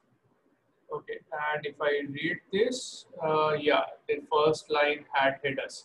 So let me just modify by inserting header equals to true and run this line again. Okay, now I have read this particular data. Year, month, day, GDP. So what you can also observe is that the first observation is 1947 January, next is of April, then is of July, then October, then this is quarterly data, right? So what I'm doing here is now I am reading the GDP as log of the DA table, but what was the value? It was in the fourth column, right? So I'm reading the fourth column value. So for that, I'm putting in comma 4 and I'm taking just log transformation of it. Okay. Now this will get converted into a GDP series. Sir? Yes, yes. So the PDF is visible. We can't see the R screen. Oh, sorry. Just a second. Right, just a second. Thank you for pointing it out. So this is what I did. So I'm trying to, so I suppose if I'm writing in the console, it is going too low, so you may not be able to see it. But if I'm writing in the script, you can see it, right? It's better visible for you, is it? Yes, sir. Yes, sir. Okay. So all I did is that I read that file into a DA data frame. If I open the data frame, I can see that it has 4 columns: year, month, day, and GDP. So month 14710, 14710. So this is quarterly data. All of it is on the first of every month, and these are the GDP values. So all I'm doing is that I read that into DA, and GDP value I'm storing is an array. Okay, so all our operations we typically tend to work on an array rather than on a data frame. Okay, so I imported the data into a data frame, but my specific, I am working on a single time series, that's the GDP data, so I'm storing it in an array. Okay, now if I plot this data, okay, by now you also know that I prefer working with the time series. So GDP TS. So this is going to be the GDP data. Frequency is going to be 4, because it is quarterly data. And I need to also see what is the starting. This is 1947 1. Okay. So start equals to C 1947 comma 1. Even the frequency should be 3. No. Why not 3? So look at this. So for 1947, okay, what does R enter? What does R understand? It understands for every value of 1947, how many values of the second parameter should there be? Okay. So for 1947, there should be 4 values. So 1, 2, 3, 4. If I had specified 1947 comma 3, it would understand still that every value of 1940 or every value of the first one should have 4 values for the next one. So if I'm starting in 1947 3, that would mean first value 1947 3, next one 1947 4, then again 1948 1, 1948 2. Okay. If you are putting it as 3, then every value of year should correspond to 3 values of your observation, which is not true, right? Okay, sir. Got it. Yeah. So okay. So when you're running it from script, if you just want to run this particular line, you can just click on run. It just executes this line. If you want all of this together, you can select and then hit run. Okay. So now I want to plot this data. So plot GDP TS. Okay. Yeah, very clearly visible that this, even after log transformation, this data is definitely not stationary. Okay. So what happens if I go with ADF test of this GDP data? Let me put in lags equal to say 10. Okay, I'm testing in 10 lags. You can see the p-value is very high, right? That means the null hypothesis cannot be rejected. So null hypothesis was presence of unit group. Okay, so the null hypothesis was not rejected. Okay, so let me define a new series, which is GDP underscore difference. Okay, GDP underscore difference, and I say this as difference of GDP series. If I don't specify anything else, this would become difference of 1. Okay, so first difference. So let me run this one and see what happens. So this is the first difference of the GDP series. Let me now plot it. Plot GDP difference. Mind it, I'm not doing it as a time series. Okay, so GDP diff type equals to L, so that it doesn't give me just dots. So yeah, now you see, if I take the first difference of it, at least visually it seems that it may be stationary enough. At least clearly non-stationary, it is definitely not, right? So now let me run the ADF test again on this difference series and see what sort of, if I am seeing any changes. Okay. Now you see the change in output, but even now you can see that it's still 0.3286. Okay, so even after first differencing, there is some sort of a presence of it is still not free of that problem. So you might need to take further differences also. Okay, so let's see what I did over here. So this is my GDP. Okay, so yeah, same, right? 1947-1. This is log of GDP. This is the plot I saw. Okay, so this is the ACF plot for the GDP data, right?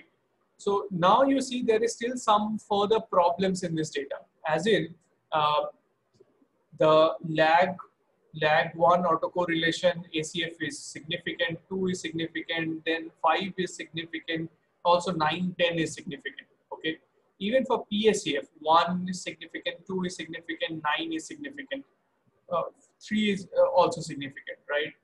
So we couldn't, the series itself is still not stationary. Okay, so what I do is that we try to fit the first difference series with an AR model. Okay, I'm not saying this is the best fitted model. So this is what we have. Okay, so there is one more thing that you need to be careful. So your augmented decuffler, remember that there were two different things possible. It was either a random walk with drift, it could check for that. It could also check if it was a random walk with train stationarity. Okay, so for the first difference, yeah, this is what I did. Okay, just go through it later. So this is through the base series. This is after taking the difference series. Okay, ADF test. Now I see when I specify the type is C, okay, which is just random walk with drift. This particular series shows that it is now stationary. So I can use the first difference GDP series, okay, for my further processing. I'm not showing the model for which I've tried to fit. I'm just showing you how I made this series stationary, okay. Okay. Now, what happens with an index data? Okay, that was GDP data. With index data, again, you can see this data is clearly non-stationary. This is a daily level data. So I had to take 365.25, but technically it is not accurate because this will be having observations only for the trading days. Okay, so 365.25 is not exactly accurate. It will be having ideally around 250 observations per year. Okay, but still S&P 500, you can see that the difference, this base series was definitely not stationary.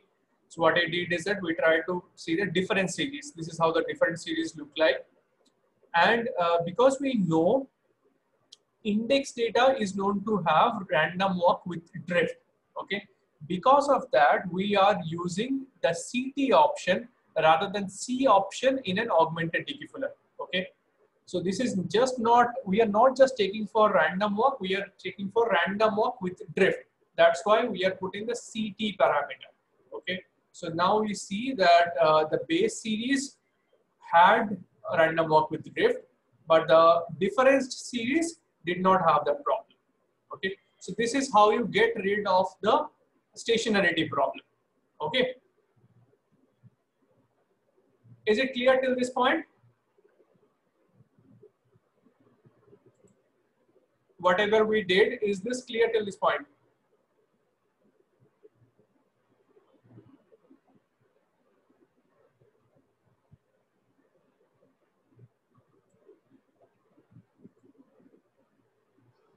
Okay, so yeah, Saurabh is asking why are we taking log of the data? So we typically tend to take log of the data. This is something that you may have seen for other financial applications also. So if you think that the size is large enough, okay,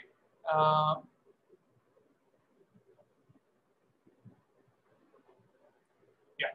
So if you think that the size is large enough, then it makes sense for not using the log transformation and use just the raw one. But if in such cases, the scale will always be a problem. Okay, so if you take the log of the data, then you get rid of the scale problem. But problem is that the data you are finally modeling is not the raw data. It is the log transform data. So this is what the problem you may have out of transformation. So this is something like this.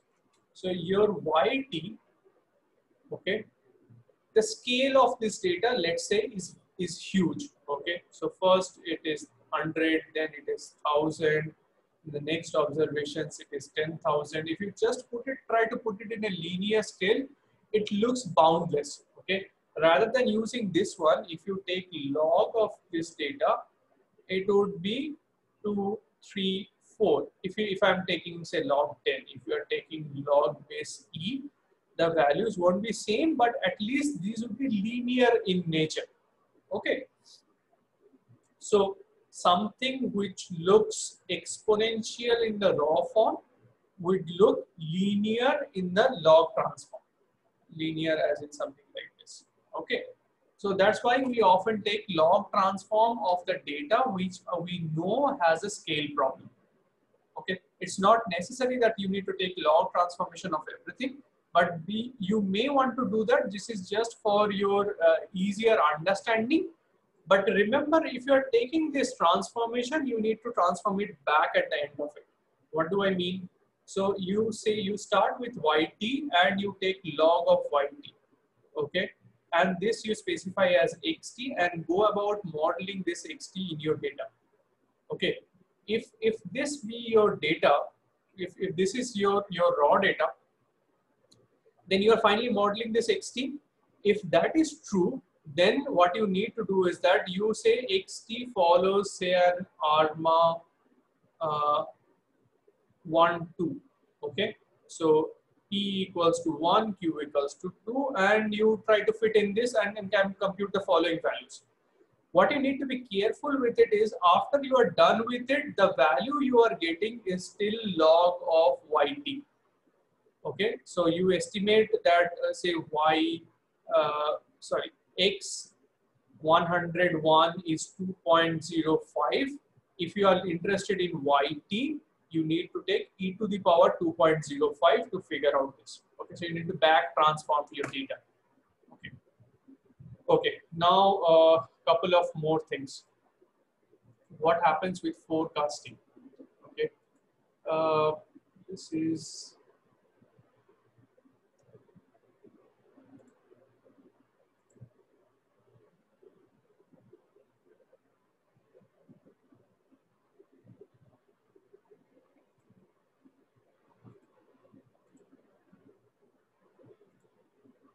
okay. Let me now.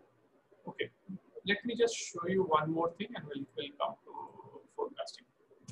So this is quarterly earnings data of Johnson & Johnson. Again, this is definitely not stationary. This is not definitely a stationary series. Do you observe anything else in this data? Please pay close attention to the values towards the end. What do you observe?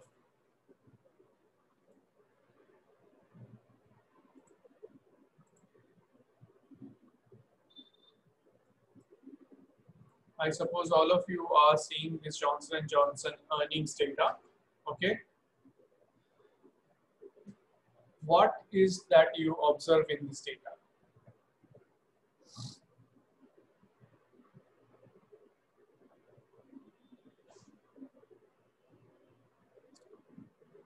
Cycle becomes more pronounced later on. So I would rather say that there was something else to it. Okay, it is not stationary. There is seasonality in the data. Okay, so that seasonality is what causes this cyclicity. Okay, so there may be this is another layer of complication into your data. Okay, whereby the problem is not just with differencing. Okay, it is not just talking about price series, but it is also saying that there is something more to it, which is this is just not a scale problem or just the value is increasing. In addition to all of this, there is some sort of a cyclicality in your data. If these data are in quarterly frequency, as you can see over here, this is very clearly observable that see 1, 2, 3, 4. So in one of the quarters, there is a slump happening every year. Okay, there is a slump followed by a spike, then it decreases slowly, and there is again a slump. Okay, so this data we say suffers from seasonality. Okay, so if we take log transform of this data, still seasonality still remains. Okay, so log transformation does not get rid of the seasonality. If we just take ACF, same, it does not solve our problem. We can see ACF is significant for several observations. Okay, if we take first differencing, okay, first differencing is just to get rid of the basic stationarity because the CVs in itself is increasing. Okay, so over a year the earnings have increased. So first differencing should get rid of that problem. Okay, so even after that, this problem is not completely eradicated. Okay, so ACF is so what you observe now is that even now there are significant lags, but there is a pattern to it. So what you observe for 4 is significant, 8 is significant, both are in positive direction. 1 is significant, 5 is significant, but in negative direction. Same for 3 over here. So 3 and 7 are both significant. Okay, so there seems to be another seasonality. So if I again take difference, okay, but difference of order 4. Okay, so 4th order difference. So what happens when I take 4th order difference? What do I mean? So seasonality, in order to remove seasonality, what we do is that say YT, it suffers from seasonality. Okay.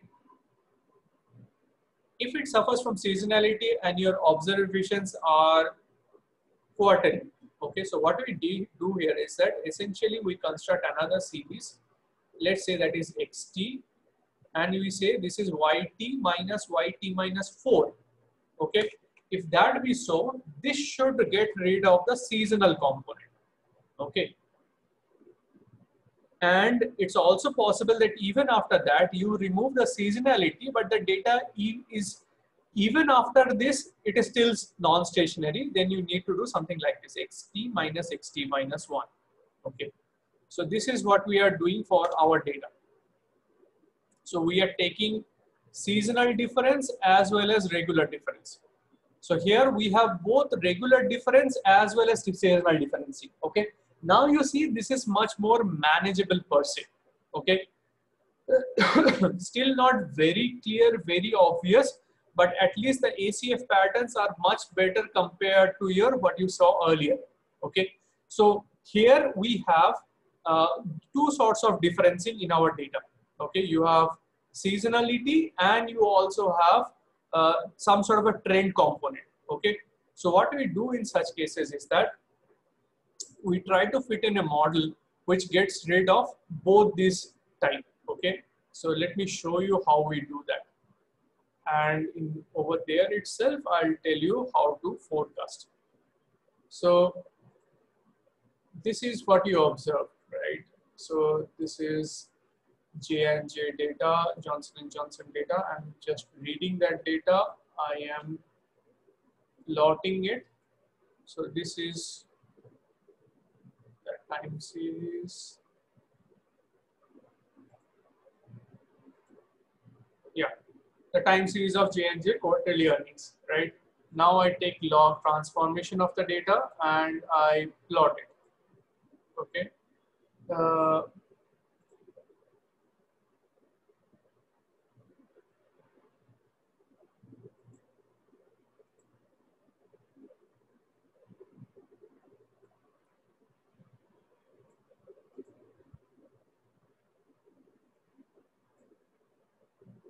Yeah, the scale is different. That's all. Okay. So if I now look at the ACF, this is what you saw. If I take it as the first difference ACF, this is what you see. There is some clear pattern repeating after every 4 observation. If I just take order 4 change, even then there is ACF.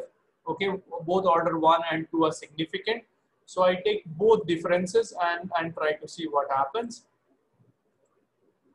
Okay, now if I now try to do this after loading the auto ARIMA, it says that this particular data has drift, okay, and this is the best fitted model, which has AIC of 225, and these are the parameters, okay.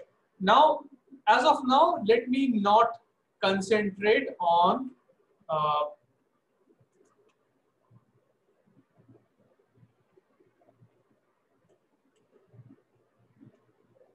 whether this is the best fitted model. You can tweak around, play around with these parameters and see if you can find a better fitted model, but forget about that, okay? So this is my fitted J&J model, okay, Johnson & Johnson. Okay, now what I'm doing over here is that I am storing this in a fit, okay? So, and I'm going to use it. So this is what I do. So this is if you do just by auto ARIMA function. Instead, if you want to have a more proper model, okay, which includes this seasonality as you have currently identified, okay. So there are now two things working in a multiplicative form.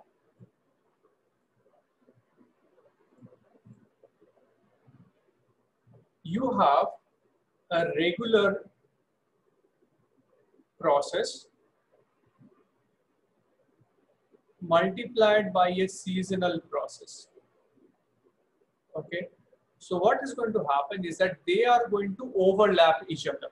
Okay, if that happens, this is how you observe. So your regular process, this was a first difference model. Okay, so all you are trying to do is that now you have a PDQ regular process and a seasonal process which has order PDQ, but these two are present in a multiplicative form. So what you try to do is that you try to estimate these two separately. Okay, so this order you determine, this is of the order 1. First differencing this one gets you rid of your problem, and this one right now we'll see what happens to it. Okay, let's say this one is also 1. Okay, so now what you need to do is that tweak with these numbers. Okay, and the difference of it is 4. That means you need to take a 4th order difference to get rid of the seasonal component. Okay, so these are all the things you need to specify in your model. I understand this does not seem very easy. It's not easy, but once you start doing it, it will give you further intuitions into this data. Okay, don't get worried. Try it out yourself, and you will find that this all makes sense. So what we are doing is that we are trying to fit an ARIMA model. Okay, the regular ones, I am saying that let that be an AR process. Okay, AR process with first differencing, no MA component. The second one also same. This is a seasonal component. Okay, and the differencing I took was quarterly, right? So every 4. So if I try to fit this in, this is the fitted model, and you find your AIC is 102.16. Okay. Now, if I do it again just by tweaking this parameter, so what I did over here is that I remove this differencing over here. Okay, if I just change it, I see AIC, it has increased. So this model is, first model is better, second model is not better. Okay, so first differencing in a regular component makes it better. Okay, so is it possible that it actually doesn't follow an AR process but instead follows an MA process? So I keep all of this same and see what happens if I run this again. So it says AIC reduces even further. Okay, from 100 to this is 100. Okay. So that will be 011 list order equal to. Which one? So list order equal to C011. For the first parameter you are saying? Yeah, so that is 011 in the seasonal part. That would be 011. Yeah, I'm just showing you how am I changing it, right? I'll change it. Don't worry. So we started with the assumption that these were AR process. Now you are saying that both of these, the seasonal as well as the regular, both are MA processes. Okay, so even now you see that both MA, that's also AIC is 100.7. So not too much of a difference over here if you change it to a seasonal from an AR process to an MA process. But as of now, you can tweak the numbers further, okay, to have some sort of a prediction. Okay, but let's say this is our fitted model as of now. Okay, so there's a regular component, there is a fitted model. Both of these are MA processes. Okay, and I store it in a variable which is fit. Okay, now I'm trying to forecast. Forecast object is going to be fit. Okay, now I need to specify age equals to, if I do this, this is trying to forecast the following values. Okay, standing right now, so you had 84 observations in your data. Standing in the 84th observation, if you try to predict the future 4 values based on this fitted model, these are the fitted values. Okay, it tells you the forecasted values and the confidence intervals. Okay, if you plot it, you can see how it looks like. So if I put it as forecasted and I store it and plot it in forecast.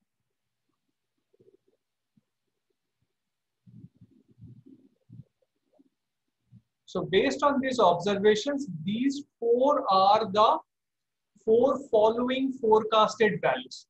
Is this clear?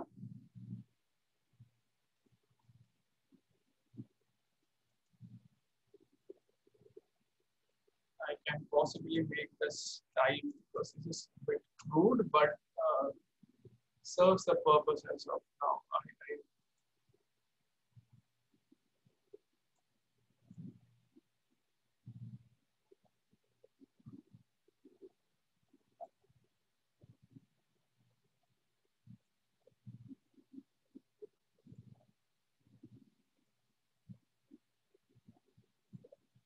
Are you able to see these forecasted values?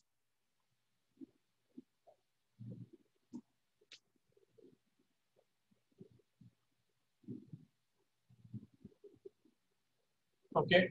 Any observations you have? So all we did was that we stored these values.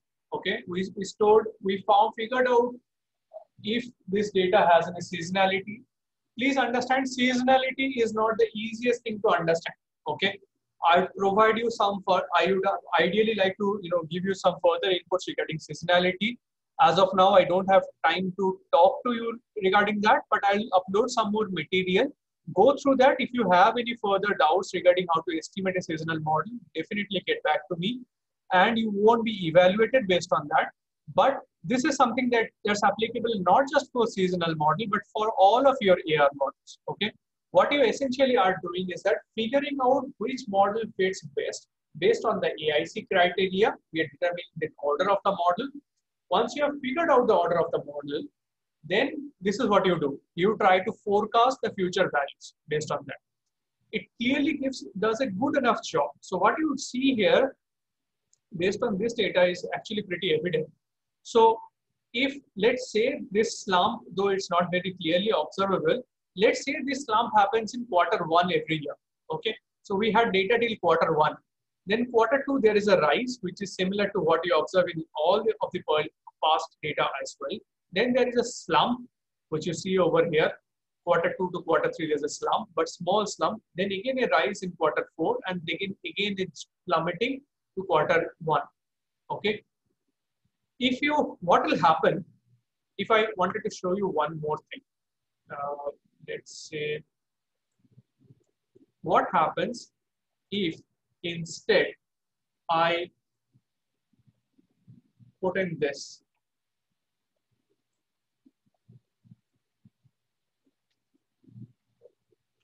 I try to forecast 20 period ahead.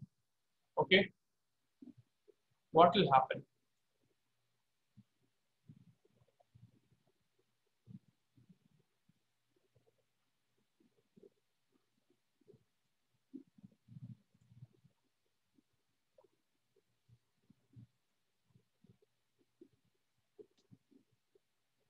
Yeah.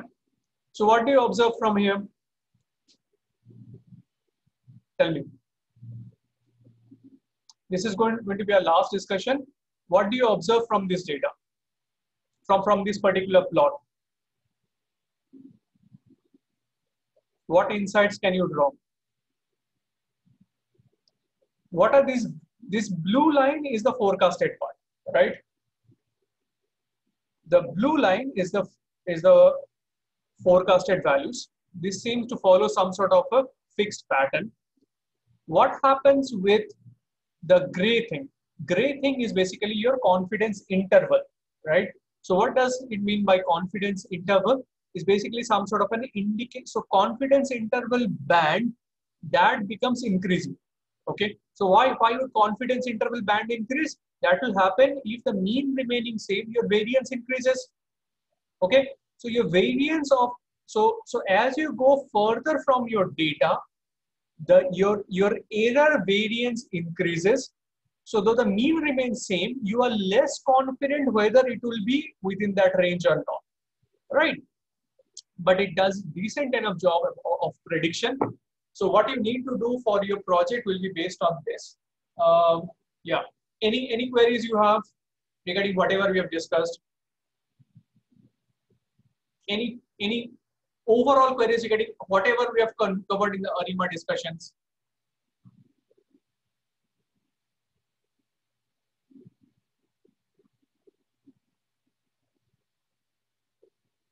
Okay, so I'm going to upload the material today. Okay, possibly not. Okay, I'll do it today, whatever I had. Do you have a test for seasonality for our assignment?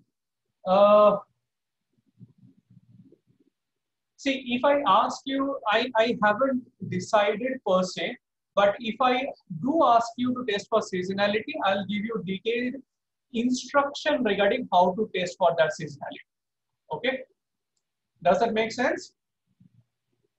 If I ask you to do test for seasonality, I'll give you sufficient material to at least some sort of a process flow to test for it and how to make inferences based on that. Okay. Okay. Any further queries? Is this all making sense, or is it still becoming, too much technical for your understanding?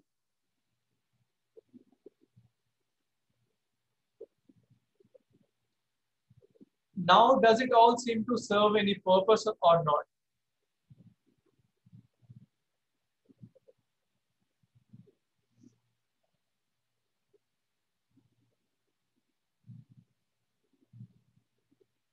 Okay. So, Vineet, thank you.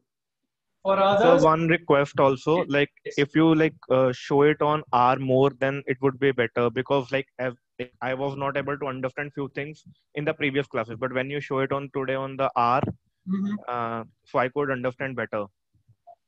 Yeah. What happens, if I keep on switching between R and presentation, my flow also gets interrupted at certain times. But definitely that's something that I would, second thing is, okay, let me try that for my future classes. Okay. Let me try that for my future. So you are saying that during class, if I show more things in the R console or in the R window and talk from whatever we observe over there, it becomes easier for you to understand. Yes, sir. Okay. Is this the same observation for others also? Are others having similar observations also, or you have any? Okay. So then I will do two things. What happens is that when I put the R codes in your slides with the output, you have the entire picture. Okay. So what I will do is that when I'm using in class, I would use the slides only for the theoretical inputs. For everything else, I'm going to do it in R so that it becomes more meaningful. Okay. But the presentation I'm going to share is going to have both. As in, your slides in itself will be having the codes that you see right now. Does that make sense? Yes, sir. Okay. So I am going to work with a R script now on. That's how am I going to show you the examples. Okay. But the presentation I share with you is going to have that R script inbuilt, okay, with the outputs being shown at every step. Otherwise, for you to come back, you need the recorded lecture to see how it happened, or you need to memorize all of these things. If you have it all in the slides, I think it would be easier for you to understand. Okay, so I'll do that from the next topic onwards. Okay, any other observations?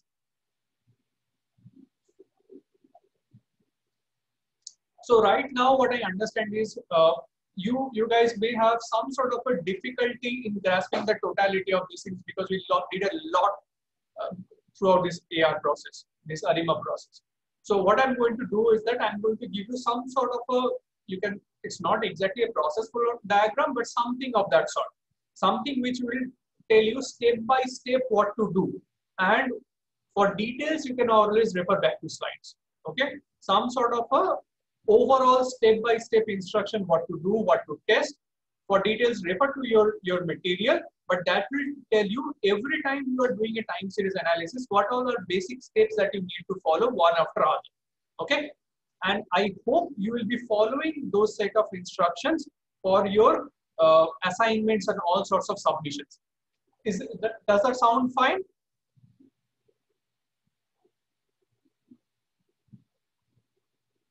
Okay. So it's basically saying something like this. So I'll tell you first test this, then test this. If this happens, you need to do this test. If it doesn't happen, then proceed to this one. That way, it will give you some sort of a process flow, how to come out at the order itself. Okay. I'll do that. I'll upload it and I'll keep your feedbacks in mind. Okay. If you have any further feedbacks, any further queries, please feel free to write back to me. We'll meet again on Wednesday. Okay. Stay safe, guys, and see you on Wednesday. Thank you.